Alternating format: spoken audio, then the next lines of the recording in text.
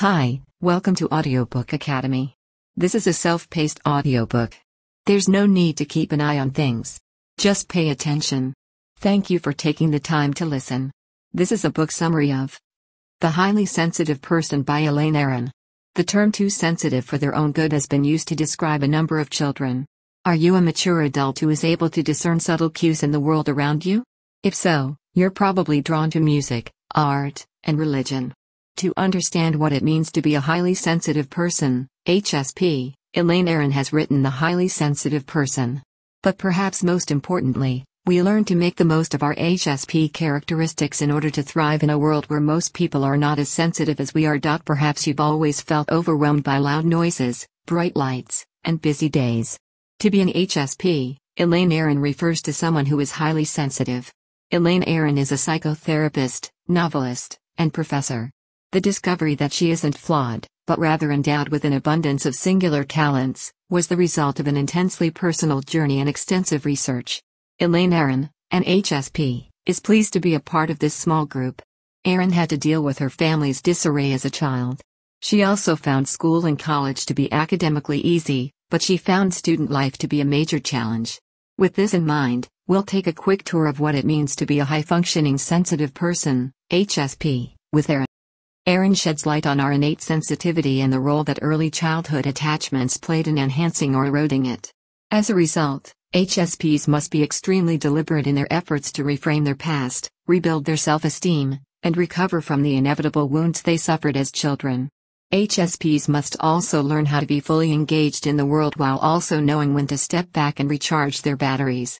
In an affirming way, she provides us with guidelines for managing our work as well as our social and intimate relationships. Lights, noise, smells, and clutter can easily overwhelm HSPs because we take in so much information. We're able to pick up on things that others miss, such as potential friendships, hostile feelings, musty air, and other people's moods. In addition, Aron distinguishes HSP traits from introversion, inhibition, and shyness, giving HSPs a remarkable talent for creativity, insight, and caring, all traits our society desperately needs. Non-HSPs are just as sensitive and open to nuance as those who are. According to a study published in the journal Personality and Individual Differences, girls are not more likely to be HSPs than boys. Interestingly, 15% to 20% of the population exhibits these traits in many animal species. Some members of your species should be on high alert and ready to respond to subtle cues, rather than rushing headlong into new situations or dangers that may or may not arise. It is important to remember that this trait comes with unique benefits, but it also presents unique challenges when navigating a world that is largely non-HSP. This trait can be advantageous or disadvantageous depending on the situation. A self-test can help us identify this trait. As part of this assessment, we are asked to rate ourselves on statements like, "I am affected by the mood of others," and "I feel bombarded and anxious when there is much activity around me." It is estimated that 20% of people are extremely sensitive, and 27% are moderately sensitive. These numbers are significant, but they're still too small to have a significant impact on the status quo. While most Western societies cater to the hysteria and frenzy, HSPs are often overwhelmed by these elements. Let's look at Kristen as an example of an HSP in action. Several traits are displayed in the self-assessment questionnaire by Kristen. As a college student, Kristen questioned whether or not she was insane because she felt so out of place. By the time she was in kindergarten, she was described by her mother as a grumpy baby, while teachers said she was spacey and had trouble ignoring noise. In addition, she was regarded as talented. For a number of reasons, she found college to be a daunting experience. First and foremost, she was overwhelmed by the academic demands on her time and entered into a relationship in which she fell head over heels in love. The author's insights helped Kristen, who was feeling isolated and alone. To help her understand herself and the HSP, she eventually needed someone to explain what was going on inside of her and the HSP. Kristen, an HSP, suffered from low self-esteem as a result of a stressful life experience and an overactive nervous system. Because most people don't share this trait, it's easy to dismiss HSPs as weak, timid, or withdrawn. Our sense of self-worth is shattered when we've had traumatic experiences, so we're more susceptible to feelings of vulnerability. We can unpack our past experiences and adapt to the present by learning to work with these feelings. To understand the present, it's necessary to look back. There is a lot of self-discovery that needs to take place in order for us to do this. We can learn a lot about ourselves by exploring our past. This includes learning about our personalities, our early relationships with caregivers, our schooling, our adolescence, and the cultural messages we were exposed to. Let's dig deeper into this. Sensitivity tends to run in families. Because we are sensitive babies, we are ready to respond in any way possible to everything that is thrown at us. Our nervous systems are constantly scanning the environment for new information. We carry these emotions with us for the rest of our lives. External stimuli can cause HSPs to become overly sensitive. Bright lights, crowded restaurants, and loud music are just a few of the things that get our adrenaline pumping. Internal cues such as pain, hunger, and memories are also very clear to us. Too little stimulation can lead to boredom, while too much can make us feel irrational and unsure of ourselves. And what one person finds relaxing may not be relaxing to another. For HSPs, what's mildly stimulating for most people can be alarmingly stimulating. For researchers, sensitivity is the ongoing subtle sensory information processing, which they believe comes from two brain systems. It's the behavioral action or approach system that's responsible for getting us to take action and being bold. The behavioral inhibition or avoidance system, on the other hand, keeps us on our toes and alert for any potential threats. In HSPs, the automatic pause-to-check system is a strong preference, which is particularly strong. Attachment is the point at which our innate proclivities and the circumstances of our early life come together psychologically. As a result of this attachment, there could have been two outcomes. Stressful long-term stimulation occurs when we don't learn to control our heightened sensitivity. This may have caused an increase in cortisol and a decrease in serotonin in our bodies. Our arousal system was telling us that the world was overwhelming, but our arousal was short-lived if we were soothed appropriately. The effects of attachment on us. Nature versus nurture is a phrase we've all heard before. That being said, how do you feel about how you were nurtured in your early years? If you're having trouble answering this question, think about how you felt about your caregivers when you were a child.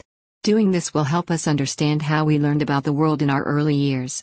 Arousal control was aided or hindered depending on whether it was safe or whether we were overly stimulated. When we were young children, the way we were raised has a lasting effect on us, even if we are HSPs. Only half to two-thirds of the population had a strong bond with their primary caregivers when they were infants and toddlers. To begin exploring the world and experimenting with their own independence, a child must first feel safe and secure in their attachment to a parent or caregiver. There's nothing more comforting for a child than knowing they have a caregiver who is always ready to intervene. This attachment can be insecure at times for a variety of reasons, some of which may go back to a caregiver's own childhood. Anxiety about attachment and separation can arise when a child perceives the caregiver as distracted and vulnerable. The other extreme is a caregiver who threatens or doesn't want the child to attach with him or her in the least bit. An avoidant attachment is the result of such behavior. If we don't learn from our mistakes, we won't be able to improve our parenting in the future. If we don't, we'll just keep repeating these patterns. We may overwork ourselves, take risks, and explore more than our bodies are able to handle at any given time. However, we may overprotect ourselves when we need to go out into the world and face the world. Either we're too involved in the world, or we're not. We then went to school. We ventured out into the world of busy school environments armed with our inherent characteristics and the early attachments we had formed. Adolescence, with all of its physical and hormonal shifts, was a particularly difficult part of our educational experience because of how it was broken up into stages. Learning to drive, meeting new people, and deciding on a career were all soon to follow. Some HSPs may have tried to avoid these challenges by marrying young or joining groups that offer security. During those years, if the steps seemed too big, we considered withdrawing or dropping out. Influenced by the culture around you. Chen and Rubin conducted a fascinating study comparing the characteristics of Chinese and Canadian children that are most in demand. Unlike in Canada, where shy and sensitive kids are less likely to be chosen as friends, Chinese kids are more likely to be shy and sensitive. HSPs may find themselves at a disadvantage as a result of gender differences, as well as being out of step with the rest of society. There appears to be an equal distribution between the sexes, but there are some differences. When it comes to milestones such as getting married, establishing a career, and having children, boys tend to be more introverted than girls. Women HSPs may be more hesitant than other people to break free of social norms and pursue their own interests until they gain the confidence to do so. Cultural stories can also help us reframe our identities. It's important to remember that for many centuries, people were divided into two classes in many cultures: the fierce warriors and kings, and the thoughtful priests and royal advisors. This division still persists today. You've probably figured out which of these directions HSPs are most likely to take. Many of us take on the thoughtful royal advisor persona in our personal and professional lives, and this is essential for the well-being of our society. There may be some unfinished business that needs to be worked out in our own minds as we grow older. HSPs benefit from reinterpreting their past. The idea here is to reparent ourselves, according to the author. When we were infants, we learned how to care for our bodies through the nurturing we received from our parents and caregivers. As a result, HSPs are advised to treat their bodies as if they were a baby. A baby does not want to be bored, but at the same time, they do not want to be overstimulated. As a result of an insecure attachment, you may either be neglecting your body or over-fussy with your appearance. Additionally, we must now begin taking better care of ourselves, which our caregivers may not have been able to. It's possible that we'll shy away from new experiences in the future if they've always made us uncomfortable.